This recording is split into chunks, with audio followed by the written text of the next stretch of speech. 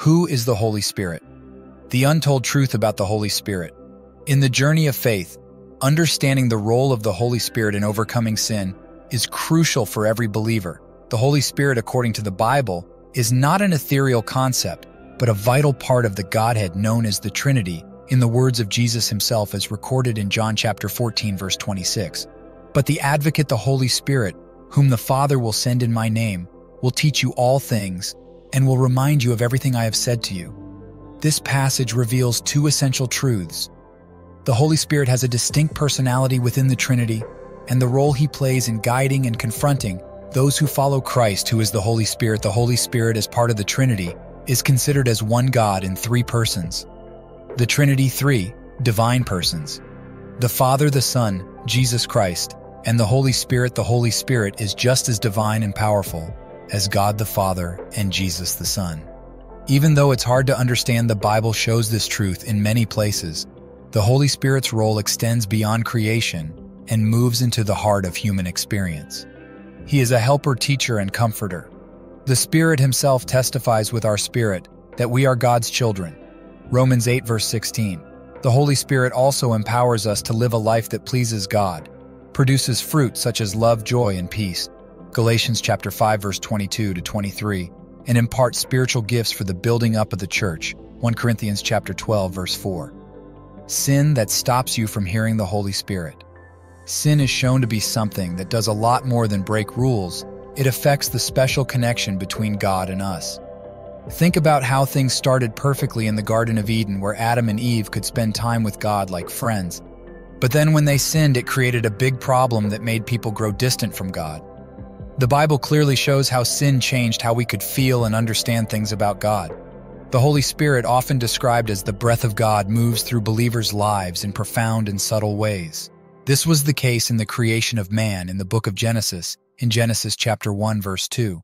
And the earth was without form and void, and darkness was upon the face of the deep. And the Spirit of God moved upon the face of the waters right from the start.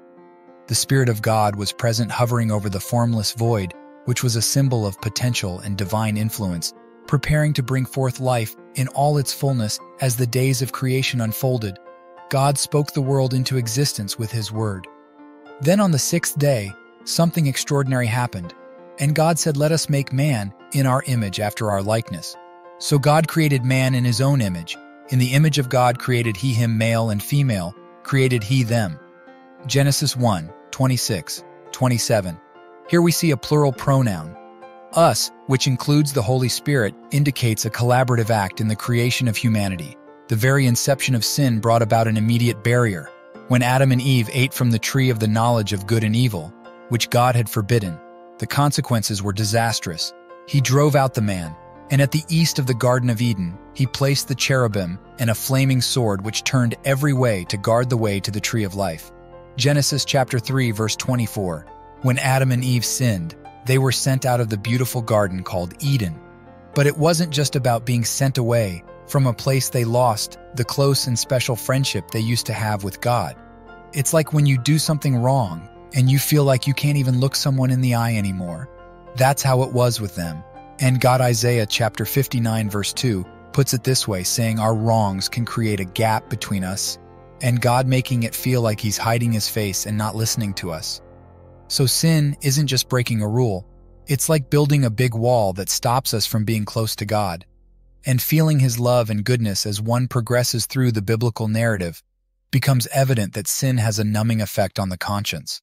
The New Testament speaks of this dulling of conscience as well before Jesus' death and resurrection. Before Jesus' death, the Holy Spirit was seen as the force that inspires the prophets, for prophecy never had its origin in the human will. But prophets, though human, spoke from God as they were carried along by the Holy Spirit. 2 Peter chapter 1, verse 21. It was a presence that could come upon people, giving them power and wisdom, like it did with judges, kings, and prophets in the Old Testament. But it didn't necessarily dwell in them permanently. Jesus, before His crucifixion, promised His disciples that the Holy Spirit would come after He left them. In John chapter 16, verse 7, He said, "But very truly I tell you, it is for your good that I am going away. Unless I go away, the Comforter will not come to you. But if I go, I will send Him to you." This was a promise that the Holy Spirit would be sent to all believers as a permanent indwelling presence, not just a temporary gift to a few individuals.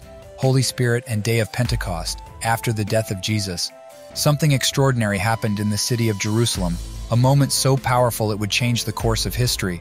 The Holy Spirit made a dramatic entrance during the Day of Pentecost.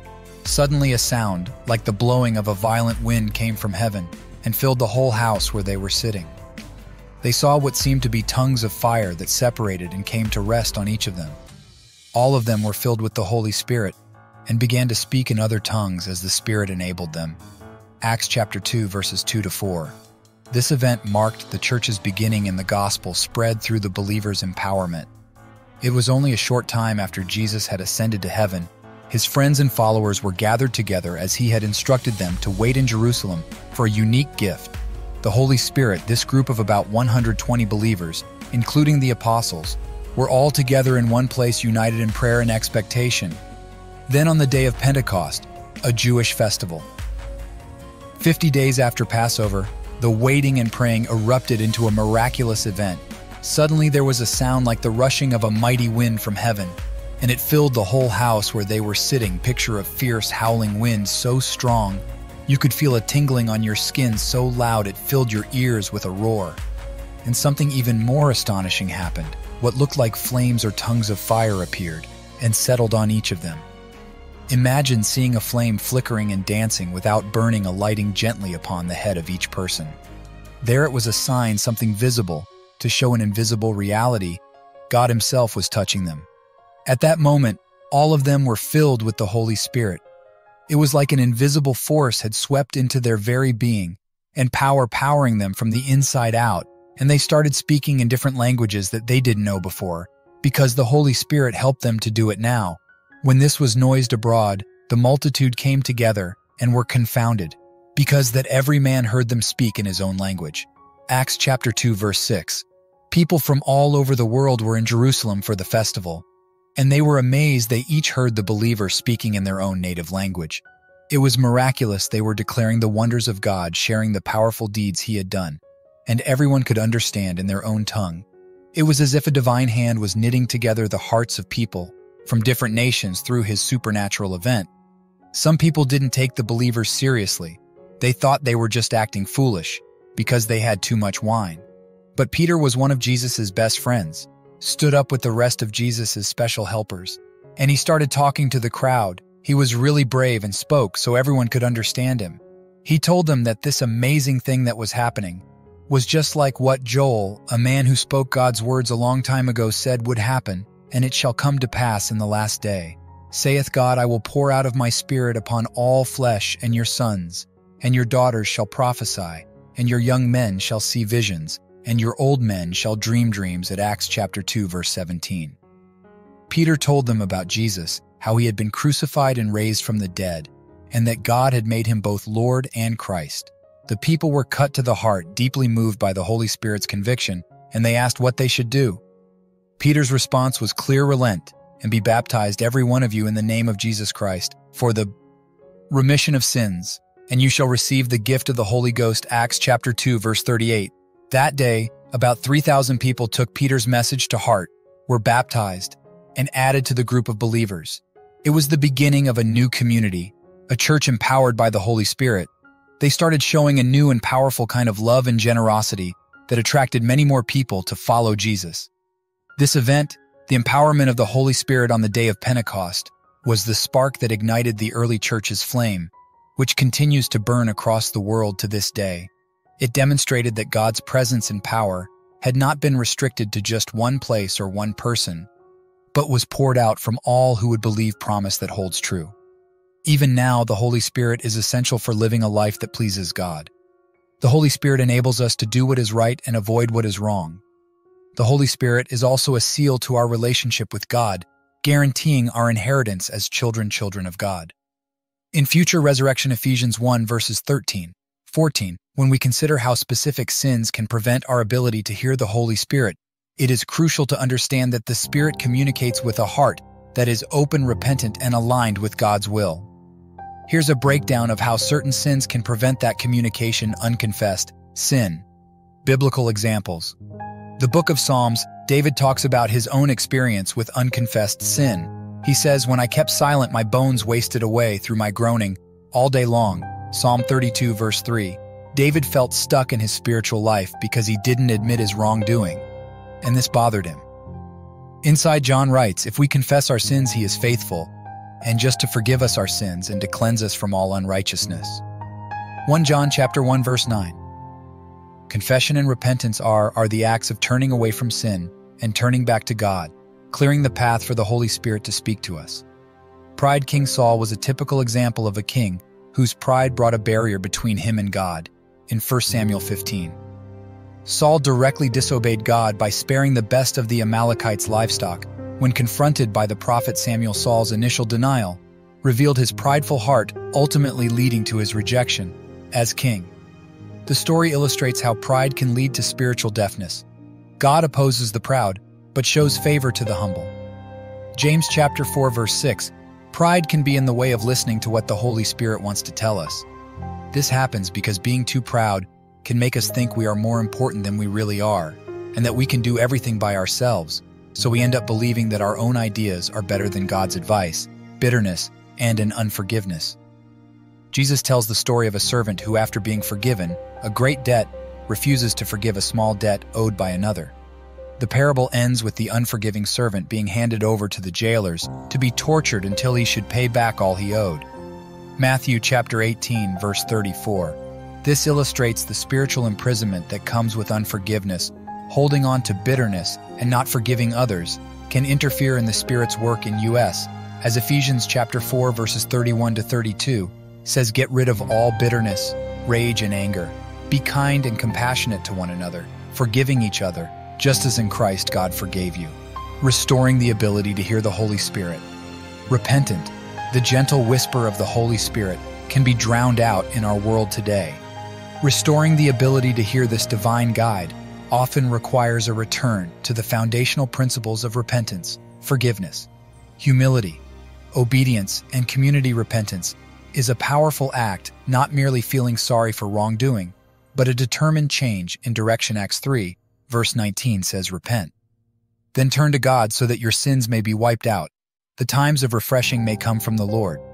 This refreshing speaks to the restorative power of repentance. It cleanses the conscience and unblocks the channels to God by acknowledging our sins and deciding to turn away from them. We effectively remove the debris that clogs our spiritual ears. Forgiveness, the pursuit of forgiveness, is central to Christianity, rooted in the Lord's Prayer. "Forgive us our debts as we also have forgiven our debtors." Matthew 6:12, to hear the Holy Spirit, one must seek forgiveness from God for their sins, a divine reset that restores spiritual harmony. Moreover, seeking forgiveness from those we have wronged is equally important, as it is written in Matthew 5, verses 23 to 24. "Therefore, if you are offering your gift at the altar, and then remember that your brother or sister has something against you, leave your gift there in front of the altar. First go and be reconciled to them, then come and offer your gift." Reconciliation with others reduces the noise of guilt and conflict, making the voice of the Holy Spirit more discernible. Humility and obedience, being humble, is like having good soil where your ability to take in and grow from spiritual experiences can thrive. James 4, verse 6 reminds us that God opposes the proud but shows favor to the humble. A humble person is more willing to follow directions, and when we do what we're told, we get better at hearing what God wants to tell us. "My sheep listen to my voice. I know them, and they follow me." John 10, verse 27, when we submit our wills to God's, we not only hear His voice more clearly, but are also empowered to follow it. Community and accountability. No believer is an island we are called to live in. Community, Galatians 6, verse 2, encourages believers to carry each other's burdens, and in the way you will fulfill the law of Christ. Community provides accountability and yuring, that we remain on the path of righteousness. When we stray, a brother or sister in Christ can gently guide us back, ensuring that our spiritual lives remains unobstructed. Hebrews 10, verses 24 to 25 underscores the importance of this fellowship. And let us consider how we may spur one another on toward love and good deeds, not giving up meeting together as some are in the habit of doing, but encouraging one another, and all the more as you see the day approach. Roaching in simple terms. To restore the ability to hear the Holy Spirit, one must turn away from sin and towards God. Repentance. make things right with God and others. Forgiveness, adopt a posture of humble obedience, humility and obedience, and walk alongside others who will keep them true to their calling, community, and accountability. As these steps are practiced, the static of life fades, and the still small voice of the Holy Spirit becomes a clear and guiding presence in following God. It's essential to know how doing wrong things can get in the way of us hearing God's guidance. Doing wrong is like a big wall that keeps us from getting close to the Holy Spirit. It's like when there's so much noise around that you can't hear someone trying to whisper to you. The Bible explains it like this: your wrongdoings have put a gap between you and your God, and your sins have made him hide his face from you so he can't hear you. Isaiah 59 verse 2. The invitation to examine one's life is not meant to be a burden, but a liberating process. As the Apostle Paul advised, examine yourselves to see whether you are in the faith. Test yourselves. 2 Corinthians chapter 13 verse 5. Regular self-examination is a healthy spiritual discipline that can identify and weed out those sins that silence the voice of the Holy Spirit. But the message here is not solely one of self-scrutiny and realization of wrongdoing. It is predominantly one of hope, for our God is a fountain of ceaseless grace. His love does not draw back at our shortcomings, but reaches out with the tender promise of forgiveness and restoration. If we confess our sins, he is faithful and just to forgive us our sins and to cleanse us from all unrighteousness. 1 John chapter 1 verse 9. This cleansing is not a one-time event, but a continuous offering to all who earnestly seek to align with the Holy Spirit. Let's hold on to this special gift and let it help us get back on track with our spiritual connection. It's like we're joining in a dance with God's Spirit, listening to the soft nudges that guide us along.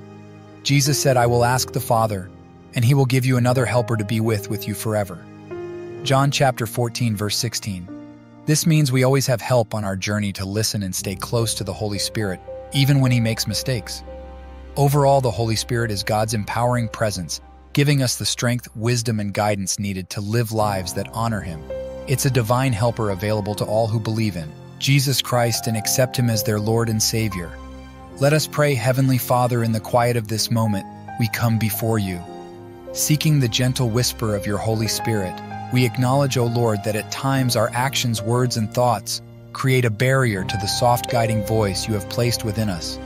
We confess that our sins, those moments of weakness, of deliberate turning away, dim the vibrant connection we so deeply desire with you. God, please let us hear and feel your Holy Spirit. We want to feel him push, find comfort in him, and go where he leads us. We know that when we mess up, or get caught up in bad stuff, it makes it hard for us to feel and listen to the Holy Spirit. We are asking for your kindness to forgive us, make our hearts clean, and put us back on the right path. Help us to stop feeling guilty, to let go of our anger, to break down our pride, and to stop fooling ourselves. Instead, please give us the strength to be humble, to accept our wrongs, and to choose to live in the kindness of your love. Teach us to discern the difference between the noise of the world and the quiet counsel of the Holy Spirit. May we learn to steel ourselves to wait patiently for your guidance upon it with courage and faith. Holy Spirit, come and be a part of our lives again. Give us understanding, bring peace into our hearts, and give us the courage to live in a way that shows the kindness and caring of God. We are so grateful to you, God, for always being with us, for the special gift of your Spirit, and for your love that never gives up on us. Even when we make mistakes, we ask for these things and find fresh hope in the wonderful name of Jesus. Amen.